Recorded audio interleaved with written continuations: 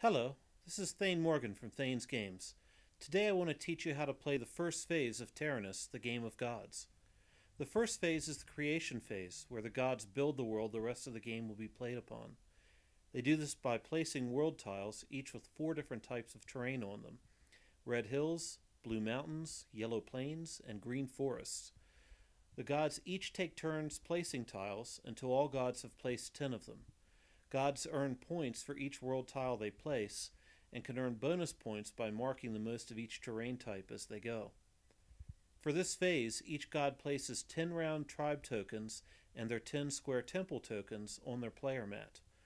1 round token is discarded each time the god places a tile on the board. When they run out of tribe tokens, they have placed their 10 tiles and may place no more. The square temple tokens are used to mark terrain features for bonus points, but I'll explain more about that later. On their turn, a god draws 2 world tiles and can do one of 3 things. They can play 1 tile and discard the other. They can play 1 tile and then play the other.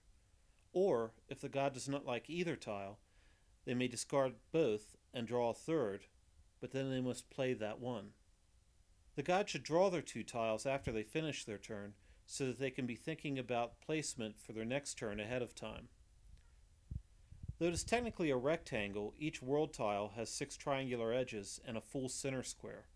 When a world tile is placed on the board, it must connect to at least one edge of an existing tile, though the more edges that touch, the better the play scores. All edges that touch another tile must match, so a completed square of just one terrain type comes out of each pair of triangular edges. As tiles are placed, terrain features can be completed by becoming completely surrounded by other features, such as they can no longer grow. For example, in the top placement, a 2 square forest and a 2 square mountain are completed by the placement of the tile. Completing terrain features scores extra points, 1 point per square of terrain feature that was completed. Points are also earned based on the number of edges the god matched up when placing the tile. A god that matches just 1 edge earns 0 points for it. That is really easy after all. They may still earn points for completing terrain features though. For example, in the 1 edge placement, a 3 square mountain feature was completed, so the player would earn 3 total points. Matching 2 edges in a play is worth 2 points, plus whatever features were completed. This is the most common play in the creation phase. In the example, the player also completed 2 square features for 4 extra points, so the play was worth 6 points total. Getting 3 edges is worth 5 points, plus any other features. In the example, the player has also completed 5 squares worth of terrain features, so would earn 10 total points for the play. Finally, getting 4 or more edges to match is worth 8 points. In the example, the player has completed 4 features of 8 total squares by placing the tile in the center of the hook of existing tiles, and so would earn 16 points total. There is one other way to earn points when a tile is placed, and that is by completely encircling an open space with tiles, which then becomes a lake. This requires totally surrounding it with tiles. Leaving a corner open like at the start of the example does not count. But once a lake is completed, it scores 3 points for each half tile it is in size. After a god places a tile and takes their points for the play and victory point markers, the god may also mark any feature they completed with one of their temple pieces. Once a god claims a feature, no other god can claim it.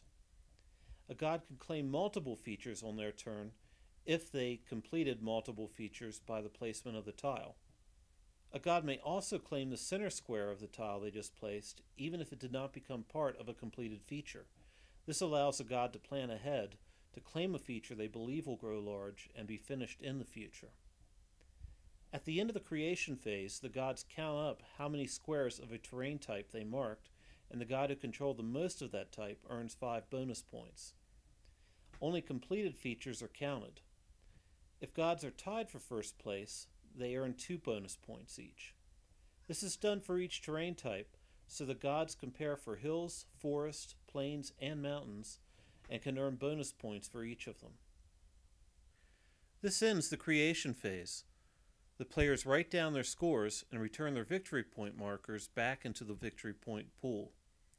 The board is now empty and is ready for the gods to populate it with tribe tokens in the next phase. And those are the rules of the creation phase. The process gives you an organically grown board that'll be different every time you play it. No two games will ever be the same. I'll be producing videos for the other 3 phases in the near future. Please stay tuned.